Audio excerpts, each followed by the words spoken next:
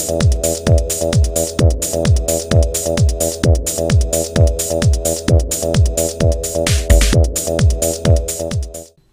folks, today I'd like to take a casual peek into the Guitar Hero Lars Umlaut action figure by McFarlane Toys.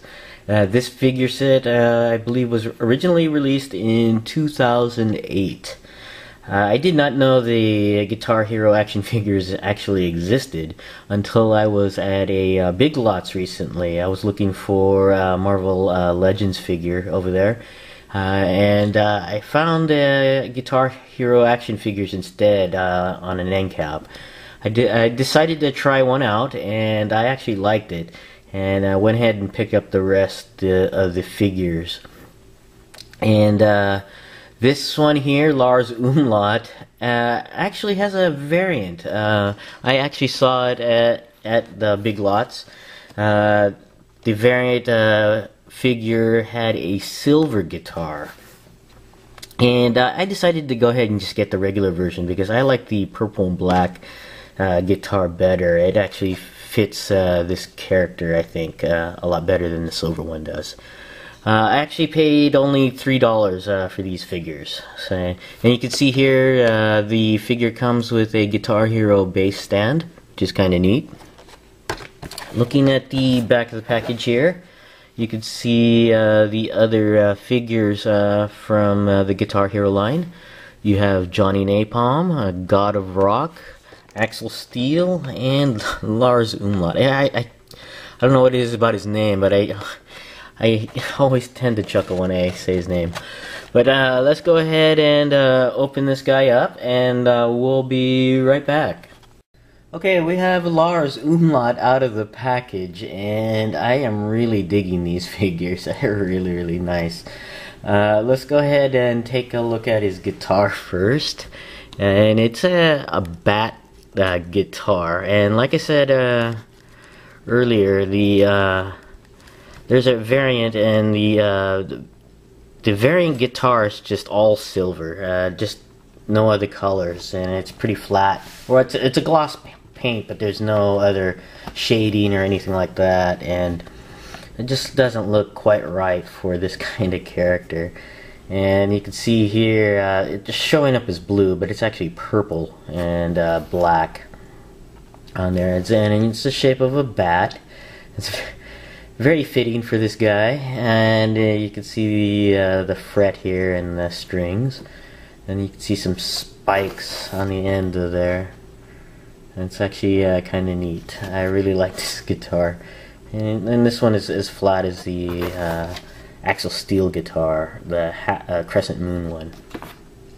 And you got the strap here of a nice soft rubbery plastic here, and looks like some strap adjusters there that painted on there. So it's kind of neat. That's the guitar. And then we have here the display base. It's pretty much the same, I think, between all of the figures. It has 2 pegs on this one, and I think these pegs are just a little too high. I think I might just clip off the top of these just to make it a little bit shorter on there. And the Guitar Hero logo is raised lettering on there. It's actually kind of neat. And pretty much blank on the other side, except for some probably made in China and copyright date information there. But this is the display base that comes with the figures. And on to Lars Umlaut. I don't know what it is about his name. I like his name. Excuse me.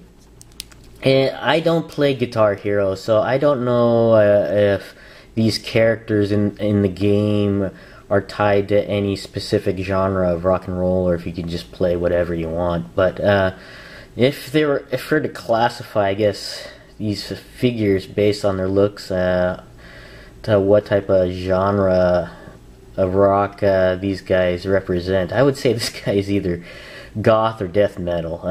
But like I said, I don't know Guitar Hero. I'm a rock band player, so. And in Rock Band, you create your own character, and I guess in Guitar Hero you play a certain character on here. But this guy definitely looks like a death metal player. So, It's actually a nice figure. I really like this figure. I'm really digging it. You got the face makeup going on here. You got the spikes on the shoulder pads, or just basically everywhere on this guy, even on his wrist here. And these spikes are not soft; they're actually pretty hard. So when I'm moving these figures' arms and stuff, it kind of hurts a little bit trying to move them. And what I really like is his belt here. These look like 50 caliber bullets he's got on his belt. And I think it's really cool. So, and he's got his leggings here, and these studs on his knees, and even more spikes on his shoes. I really like this guy. I think this is my favorite out of all the 4 so far. Well, I've only opened 2, but just looking through the packaging and stuff, I think this is my favorite so far. I just really like this guy, and his name is pretty cool. So, but this guy's just super cool. Going over the articulation of this guy, his head can move back and forth, and can actually go up and down. The hair is pretty soft on here, so you can actually move the head quite a bit. I haven't tried moving it all the way around yet, but it seems to goes up that far. It doesn't want to go any more in this direction. I think it's because of the shoulder pad here. The arms do go all the way around, at least on this arm. The shoulder pad blocks the movement on this arm. The biceps actually swivel. There's a single joint at the elbow, but his forearm padding here prevents a lot of the movement there. The hands rotate all the way around, kind of bend a little bit, not too much. The waist on this guy goes all the way around.